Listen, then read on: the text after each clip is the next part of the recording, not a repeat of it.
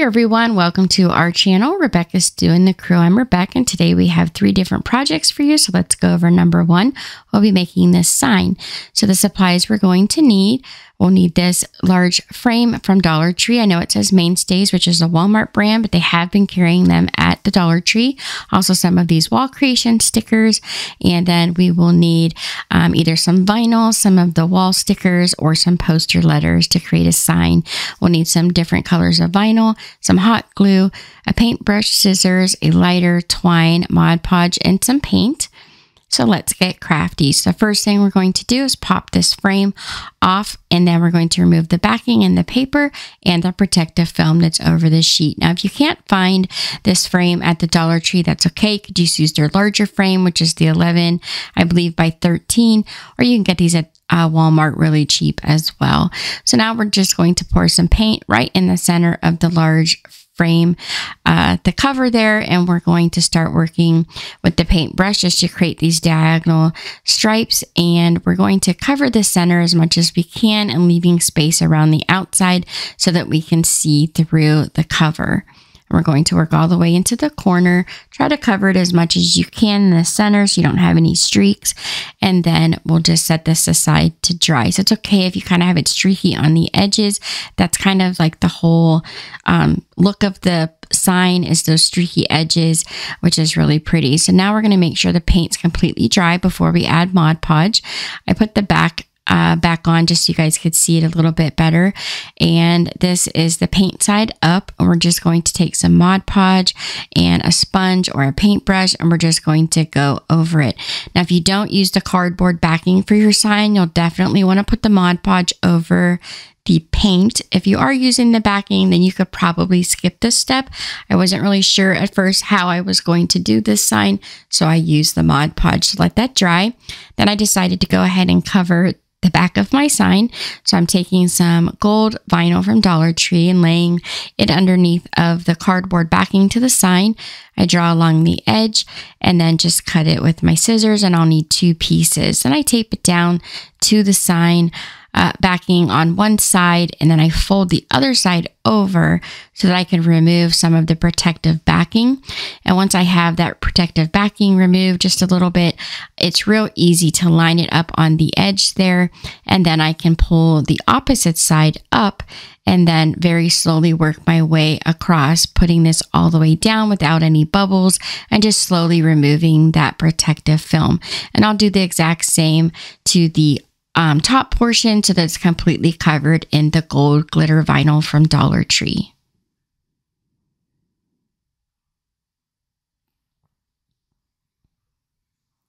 So we'll cover the entire background with the vinyl, and then you can leave that off again if you don't want to put the backing on your sign. I'm going to use it in mine, so I am going to go ahead and put that on now and start putting the black frame back on the poster, because I have the whole inside of the picture completely finished and everything else is going to go on the front of the picture. So now this is when you want to plan out what your saying is going to be on the front of your sign or your picture, so you can start working on how you're going to lay out your design.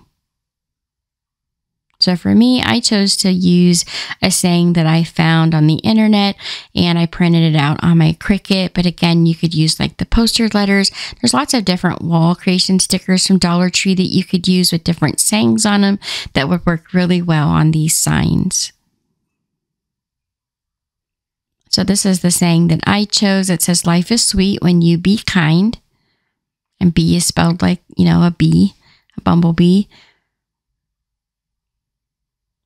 And I'll just peel off that transfer tape. And now I have all the words attached to the front of the sign. And then we'll start cutting out the wall creation stickers to put on the sign. And you don't want to stick them on until you've got pretty much a plan in place of how you're going to layer these stickers. So I just love this one with the flowers on it and the bumblebees. I just think it's so pretty.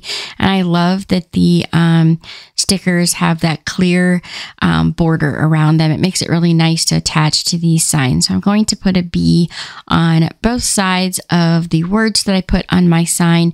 And and then I'll start cutting out the flowers to do the top and bottom corner.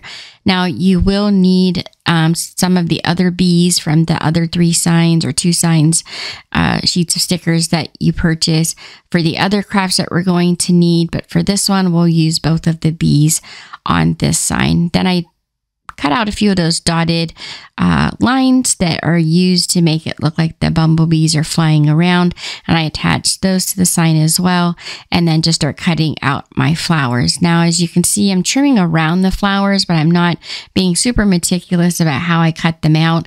Again, it's got that clear sticker on the outside, and once it's on the sign, you don't really see it.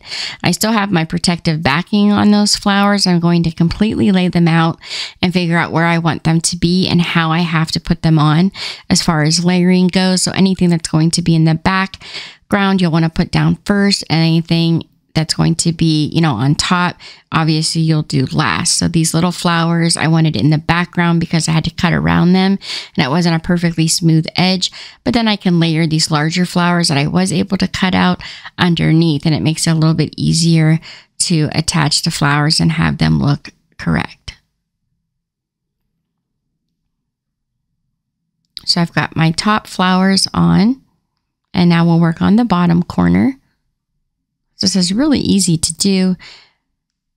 I can't stress enough how important it is to plan out how you're going to layer them before you stick them to the sign.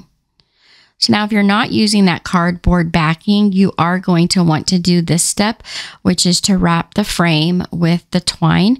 So I wrap each side with 3 wraps of the twine, and then I just tie it in a knot on the corners, and then I do all 4 sides. This is just to help hold that frame on because it doesn't stay really well without that backing on.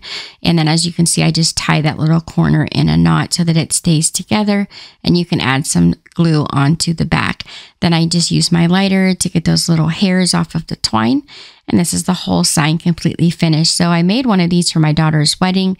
I did not put the backing on, which is how I knew you needed to use the twine to hold that frame on. So this is what it looks like without the cardboard backing, and you can see through the edges there.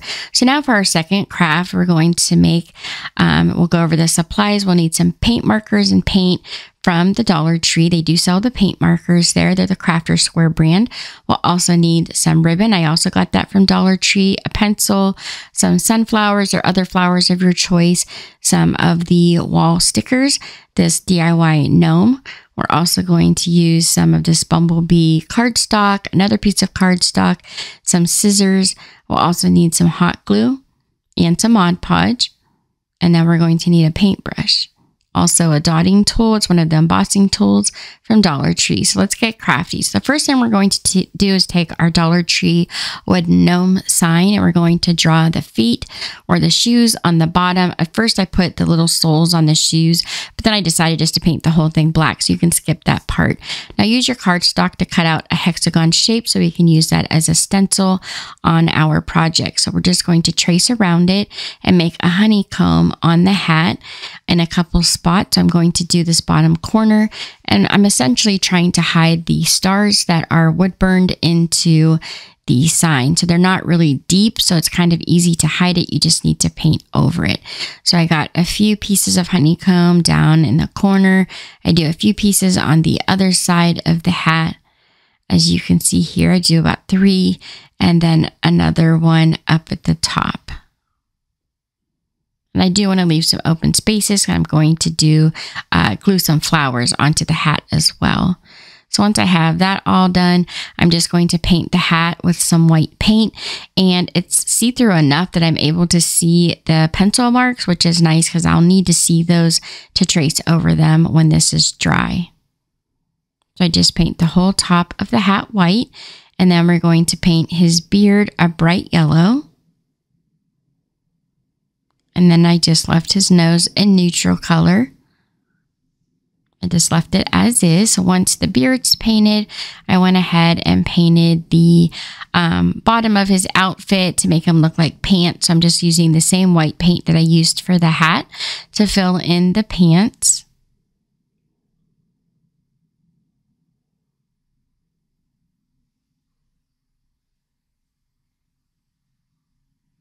And once we have that done, we will start working on the shoes. And we're just going to paint those a solid black.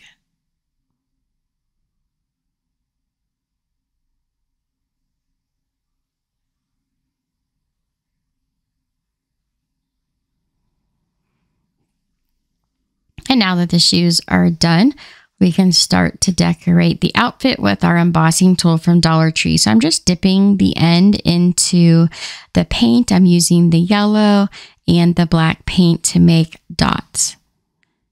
There's no rhyme or reason where I put the polka dots. I'm just trying to decorate his outfit to match the rest of him and the rest of the project. So we're just using the yellow and the black paint to create the dots on his pants on both sides of the sign.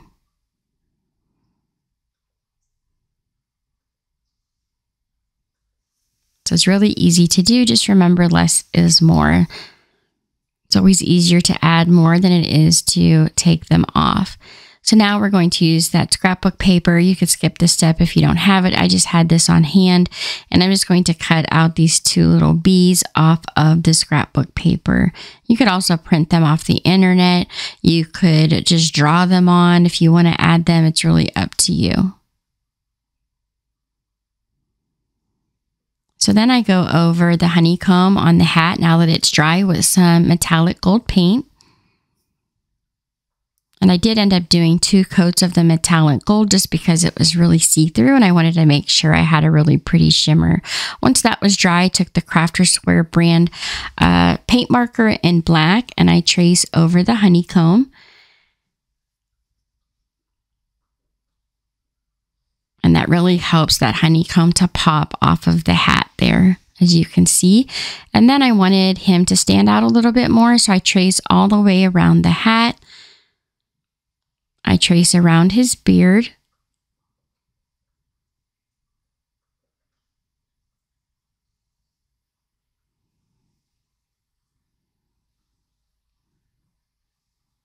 And then we'll do his nose and around the top of the hat. And also we will trace the edges of his pant legs. And this really helps him to stand out a little bit better. Now we have one of those bee stickers, so I'm trying to decide where to put it. I decided to put it up on the hat. And you could Mod Podge over that to make sure that it stays on. And then I took the paint marker again. I drew some little dotted lines to look like he was flying around, and some Mod Podge to add the 2 little bumblebees that I cut out of that scrapbook paper. And we'll Mod Podge over top of them as well. So I'm adding the Mod Podge over top of the bumblebee sticker just to make sure that he stays on there.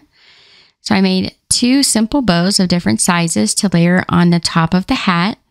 And I'm using this Dollar Tree ribbon that they've had out recently with the different bees and the honeycomb pattern. Now I want to hide that star at the top, so I'm going to add some of the sunflowers. I got these around the fall time last year. They sell them every year. At least they've had them out the last 3. If you can't find these little flowers here, you can use any flower. They have lots of yellow ones out at Dollar Tree. So I glue a few flowers to the hat. And the gnome is done. So now we're going to work on the honeycomb. So we have this sign from Dollar Tree. It's just a piece of wood. We'll need a ruler, scissors, and a pencil. We're also going to use the Mod Podge and the stickers again. We're also going to need the hot glue and some paint and paint markers. And of course the ribbon that we used earlier, some sunflowers, some twine, and a sponge. So let's get crafty. So the first thing we're going to do is just draw a border around the honeycomb. So just about 1/4 of an inch. You want to draw all the way around.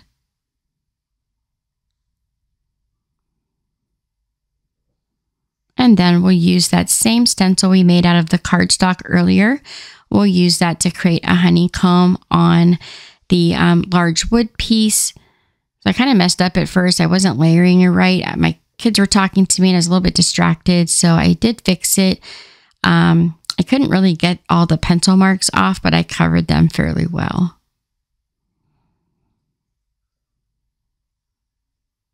So I kept adding these little pieces until I got it all the way to the top edge, or about midway. And then I added some of the antiquing wax with a paper towel over the top of the wood piece. And then I painted it with some black chalk paint. And I'm making sure that I don't paint over the border that I drew earlier. And the honeycomb, of course, I don't want to paint over that. And then I did paint the edges of the sign black. Now I'm just going to go over the honeycomb pieces that we drew with the paint marker here. This wasn't popping as much as I wanted it to, so I add a few more details, which you'll see here in just a second.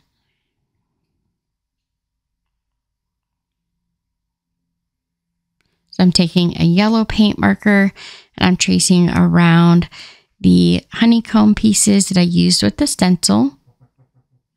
And then I took the gold paint marker and drew the little lines for the bees to look like they're flying.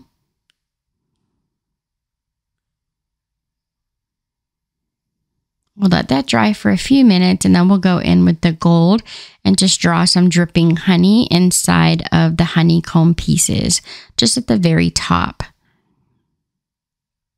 And you can skip this step. Those are, of course, optional, parts of the sign. I just wanted to show you guys how I made mine. So then taking the white paint marker, I'm going to write, "Home is where your honey be." I know it's not proper English. It was just a funny play on words. So here's what it looks like. And we'll take one of those bee stickers and add that to the front and cover it with Mod Podge. So now we're going to make our bow.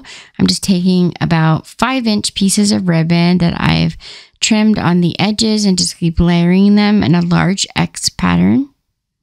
When you've got it pretty full, just tie it off with some twine.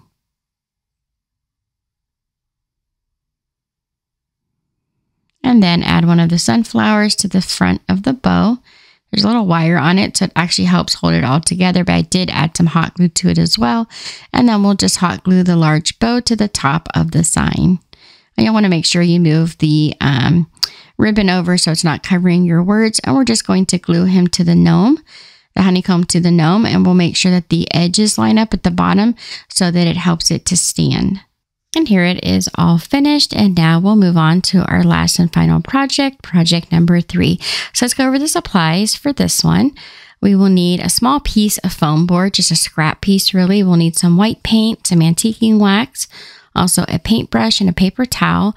We'll need a Sharpie or a black marker, some sunflowers, also this little sign, some Spanish moss, greenery, and some scissors. We'll need some hot glue.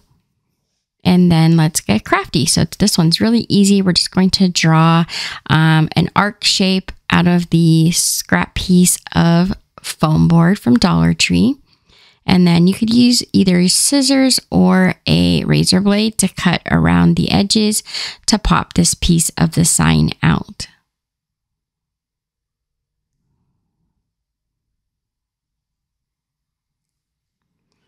And now we are going to start taking our twine and we're going to cover the beehive here. So what we're going to do is just add some hot glue and start wrapping the beehive. And as you can see, I start like sliding the twine down. So it's really tightly packed in there.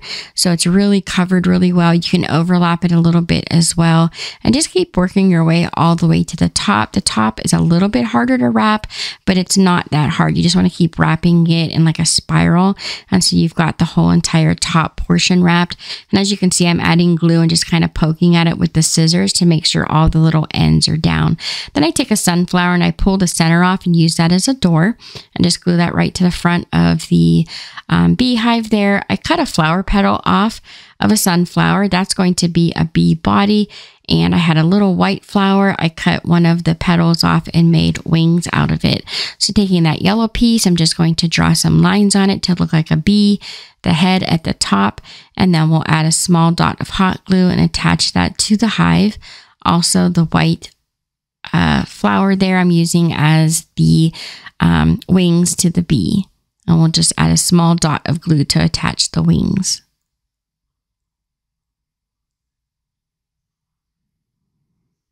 Now we'll take some white paint and paint the inside of our sign. I didn't want too much paint on it. I wanted it to dry kind of quick. And once we have the whole inside of the sign painted, we'll let it dry for a few minutes because we don't want to mix the paint colors together. Now you can leave the outside of the frame natural color if you want. I'm going to use the antiquing wax and paint the inside edge and the top and then the outside edge with the antiquing wax and just wipe it off with a paper towel. So there's just a little bit left behind, but I did want that whole frame portion completely covered in the antiquing wax. Once that's dry, I just add some hot glue to the bottom and add some Spanish moss. I glue the hive on top and then I glue the flower and the greenery to the top. Super easy. That's the whole thing finished. So that's all 3 projects. We've got our beehive sign, our gnome with his honeycomb, and then the large sign. I hope you guys enjoyed these. I really had a lot of fun making them.